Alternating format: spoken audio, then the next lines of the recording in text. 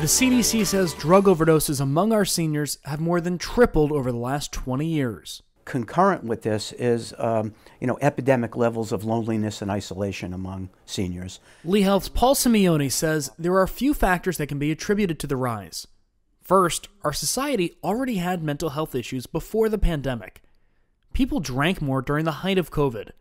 The CDC says alcohol-induced deaths among our seniors rose more than 18% from 2019 to 2020. I talk to people all the time about, the traumatic effects of COVID, and it's still with us. It's going to be with us for a long time.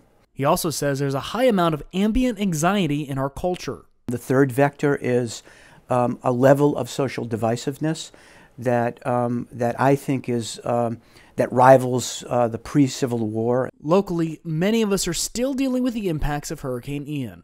Ian, took all of that and layered on top of it another measure of kind of local distress. It's important to develop our coping skills to be able to adapt to difficult circumstances. Simeone says we should check in with our loved ones and ask how they're doing. Look for changes from baseline behavior. Help is available.